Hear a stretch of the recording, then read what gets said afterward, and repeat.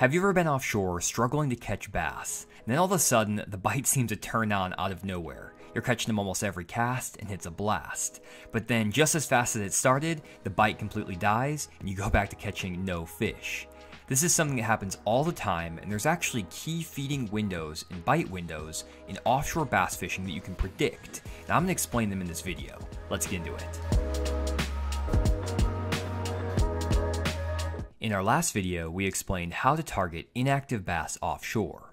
In that video, we explained that bass are more likely to feed when they're setting up on top of a ledge or a drop-off, and then they're more inactive or less likely to feed when they're suspended over the creek channel. What I didn't explain in that video is what triggers the bass to actually move up on top of these ledges or drops and get into that feeding mode.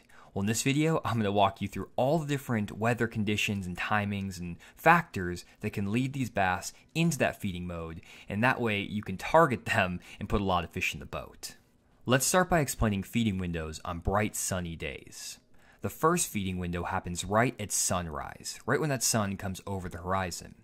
It's common knowledge that there's a good morning bite up shallow, and a lot of guys will go fish in shallower water right at sunrise and forget about the offshore bass. However, there is actually a really good feeding window offshore right when that sun comes over the horizon, because the bait fish are going to be moving up and feeding on offshore structure and cover right as that sun rises, just like they do up around shallow cover.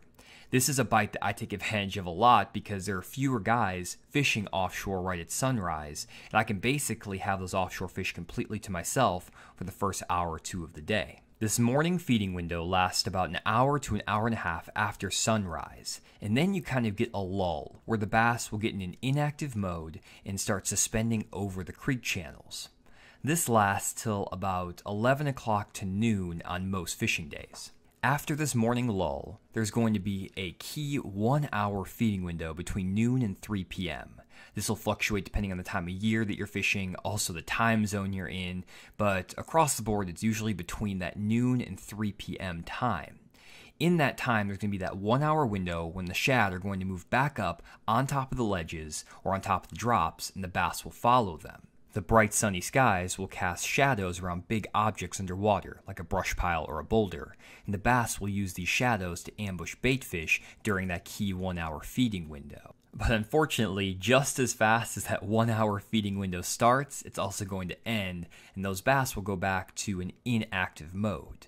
Now, if you're fishing around an area like a brush pile, there are times when a few bass might stay behind around that brush pile, and you can still catch them if you really work hard with a finesse bait, but it's oftentimes harder to get those fish to bite. And again, we made a whole video explaining how to target inactive bass on these offshore areas in our last video, so definitely check that one out if you're interested. To wrap up these sunny days, we have one more key feeding window an hour before the sun sets. I'm not talking about when the sun actually sets and it gets really dark. It's that golden hour before sunset, about an hour beforehand. For whatever reason, the bait fish get active in that time of day, and that bite will last about an hour before the sun sets, right until it sets, and then it kind of dies again. Let's also talk about the baits that I throw during these active feeding windows on sunny days.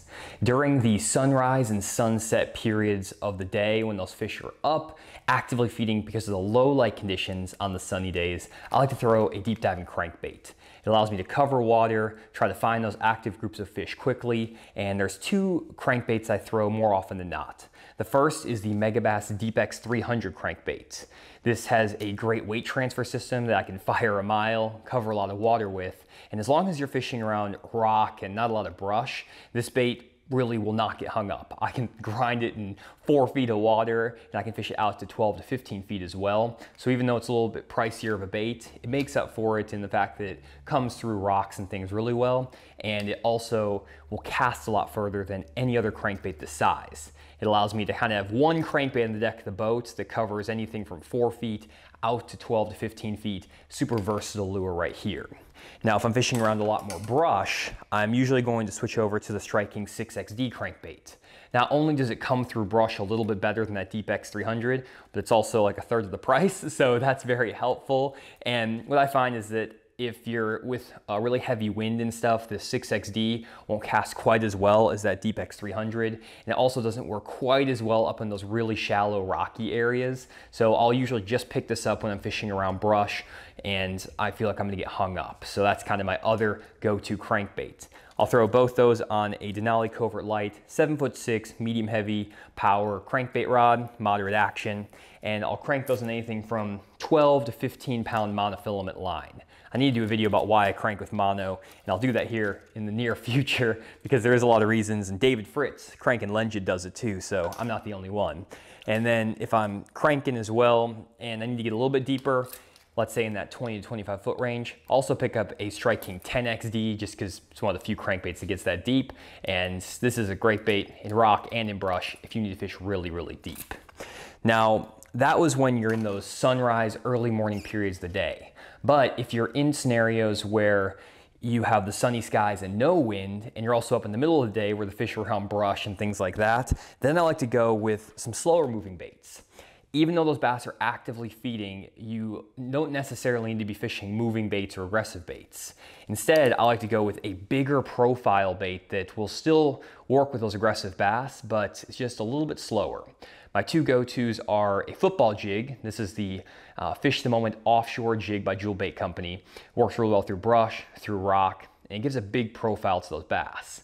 I'll pair that with a Jewel Bait VersaCraw Junior on the back. It's a really versatile trailer on this jig, and you can fish this thing on those sunny days when those bass are up, actively feeding around rocks and brush, and they'll absolutely crush it.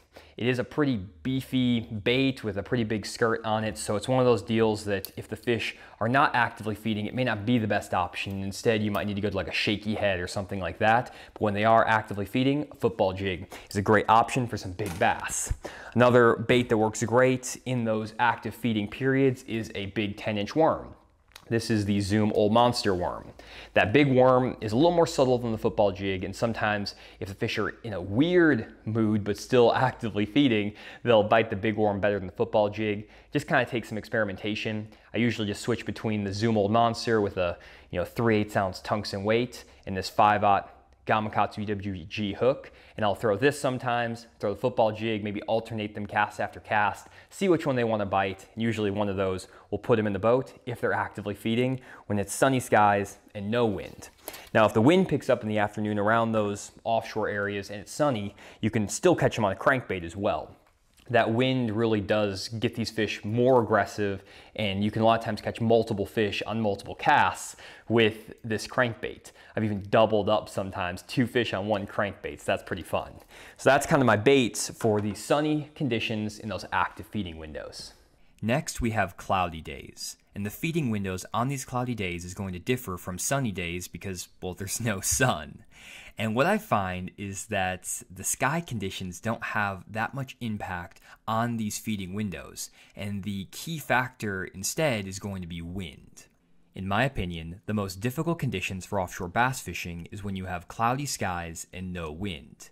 In these conditions, the bass tend to roam a lot and also suspend, not setting up around objects or cover, which makes them very difficult to target. Now, you can target these fish a little bit more reliably now with forward-facing sonar like live scope, but that's still a very tricky way to actually fish, and it's not something I would recommend to a new offshore angler. This means that if you're going to be fishing offshore on cloudy days, you need something that's going to trigger those bass to move up into the shallower water areas and relate around cover. In this case, it's usually going to be wind. In this example, we have calm, cloudy conditions from sunrise to 2 p.m., putting the bass in a suspended, inactive mode. However, between 2 p.m. and 4 p.m., the wind really starts picking up, maybe getting as strong as 10 to 15 miles an hour. This is going to push the fish up on top of the drops with the bait fish and put them around cover. The bass will ambush these bait fish because of the current caused by the wind, and you're going to have a lot more success in catching these fish offshore. However, if that wind dies, for example, around 4 p.m. and it goes back to being calm, those bass are going to again move off the drop and suspend, making them difficult to target if you don't know exactly what you're doing with forward-facing sonar. Because the offshore feeding windows on cloudy days are so dependent on wind, I don't recommend that new offshore anglers start trying to learn offshore fishing on cloudy days. Instead, it's much easier to learn how to fish offshore on sunny days. The sun is going to make the feeding windows a little bit more predictable. It's also going to position the bass better around cover like brush piles and rock piles, which are pretty easy to find with your fish finder. If you do want to fish offshore on those cloudy days, make sure that you focus heavily on those windy periods of the day. And if there's not that much wind, don't get discouraged and give up offshore, because there are still ways to catch them with live scope and things like that, which I'll get into in other videos on this channel. But also you can just abandon the offshore bite and go shallow for those periods of cloudy skies and no wind, and then jump back offshore when the wind picks up. Next, let's talk about the baits I throw in cloudy conditions during those active feeding windows.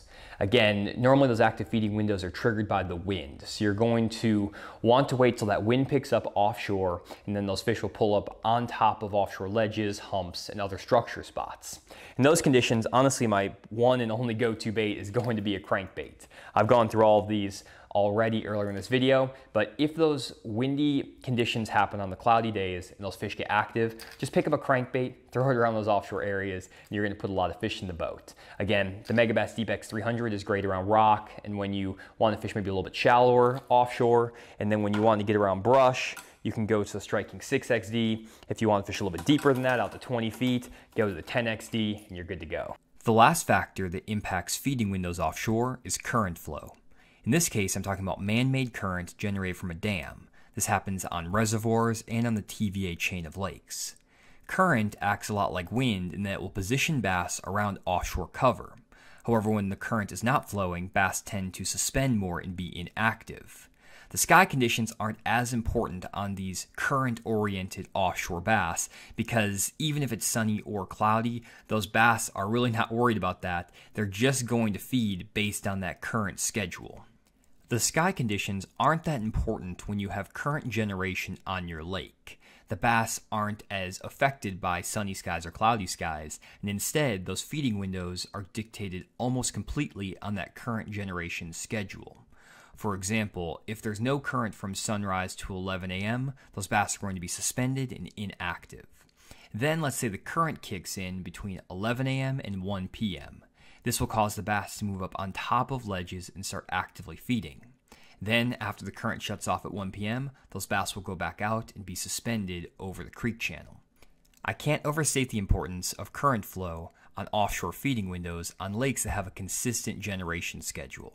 That is one important thing. The lake has to have somewhat of a consistency to that current generation or current flow. There are lakes like Lake Dardanelle and the Arkansas River, for example, that will flow the same amount every single day at a certain time of day. The same thing happens on Lake Gunnersville or Pickwick on the TVA, and even on highland reservoirs like a Table Rock Lake when the lake is high and they're consistently pulling water down at different parts of the day. The key is that you need to find out when those current generation periods are. And you can find them on websites like the TVA website or the Coosa River chain, where they'll show how many gates are open and how much current is flowing. You can just search current flow and then your lake name, and you can usually find those current generation schedules, and you want to look at those often to figure out when those key windows are. One example I can share is from a college regional championship that I won on Lake Dardanelle. I was fishing a main river offshore shell bed, and the current was flowing at 11 o'clock to noon every single day. I actually pulled up on the spot first hour of the morning and only caught one small fish, a 14-incher, and left. I then came back right as the current was flowing and caught 19 pounds and won the tournament. The difference was that I fished first in the morning when there was no current and literally caught one small fish. This is a really important concept to understand, especially for new offshore anglers. Again, I pulled up on that spot first hour of the morning and only got one bite, a 14-incher. Most guys would think that that spot is just not that good that day and not fished again. But I knew better because I knew those feeding windows happened at 11 o'clock, and then I returned to that area and caught 19 pounds just a few hours later. The difference between catching fish offshore can sometimes be just a timing deal. Some parts of the day will be better to catch those fish offshore, and other times they can be almost impossible to catch. Really quick, if you're enjoying the detailed instruction in this video, then head to our website, fishthemoment.com, and check out our virtual seminars page. Here you'll find seminar recordings from past seminars we've done on a variety of bass fishing topics, from seasonal bass movement, electronics, offshore bass fishing, and how weather affects bass. These are 3-hour seminars with extremely detailed graphics and instruction that we spend hours putting together so that they're extremely clear and impactful. If you want to take your fishing to the next level and enjoy the content on this channel, definitely check out our virtual seminars because I know you'll love the content. Check them out at fishthemoment.com. Finally, we'll talk about the baits that I like to throw when the current is rolling and those fish get active because of the current. The current is kind of interesting because sometimes it will get those fish really aggressive and make them want to eat a bait like a crankbait. But if the current isn't quite strong enough, they may be still feeding, but they're not necessarily chewing. And in that case, you need to go to a bait like a football jig and drag it around those same areas. I actually would recommend trying both the crankbait and either like a jig or a worm on those current related fish offshore, because usually some days they'll bite the crankbait better, some days they'll bite the worm better. And in the example I gave earlier about the spot where I was catching them offshore on those ledges, one day I went out there and caught 5 fish and 5 casts on a Strike King 6XD crankbait and absolutely hammered them. And then the next day I came back and they wouldn't eat it, wouldn't touch it at all. And I actually had to pick up the 10-inch worm, drag that around, and I ended up picking up 17 pounds the next time I fished it, just dragging the worm nice and slow. The current was flowing the exact same on both days. It was sunny and calm both days. I don't know why they wanted the worm one day and the crankbait the other. So just experiment, don't get tied into one bait. But as you can see, I really only have 5 baits here that I fish for these active offshore bass. And if you're just getting into offshore fishing, I would highly recommend just trying to target these active feeding windows and use the baits I mentioned here. You got 3 different crankbaits, a big worm, a football jig. That's all you really need to get started offshore. That's how I learned to fish offshore. Don't make it too complicated on yourself. And then once you start learning how to catch fish on these baits in those active feeding windows, you can switch over to catching some of those suspended bass on other baits I talked about in some recent videos with the hair jigs, the flutter spoons, all these other baits. I got all these down here on the other side of the boat, and those are baits that work really well also. And it's something, if you want to fish offshore all day, you definitely want to learn. But if you're just out there trying to get started offshore, pick up these few baits I've talked about in this video, find those active feeding windows, and you're going to catch some good fish. Now again, there are ways to target and catch suspended offshore bass outside of those key feeding windows, but it's much more difficult than when those bass are actively feeding, and it requires a lot more knowledge and skill in offshore bass fishing to actually pull that off. For newer anglers, it's much better to actually figure out those feeding windows and just go fish when those bass are biting, because you're going to have a lot more success and a lot more fun instead of trying to beat your head against a brick wall trying to figure out exactly how to get those inactive bass to bite. There's been days where I sat on one offshore spot all day long and caught maybe 1 or 2 fish in those inactive periods, and then when the feeding window happened, I would catch 15 fish in 20 minutes. This is something you kind of have to learn as you fish more offshore, when to stay or when to leave on a spot, when those feeding windows are happening, and it's all part of the learning process to become a better offshore angler. Hopefully this video though gives you some good ideas about what to look for on the lake in terms of when those feeding windows are happening, and it'll hopefully help you put more fish in the boat this year offshore. If you enjoyed the video, make sure you leave a like down below and also subscribe to the Fisherman YouTube channel for consistent uploads about offshore bass fishing and electronics. Thanks for checking out this video. We'll see you all next one.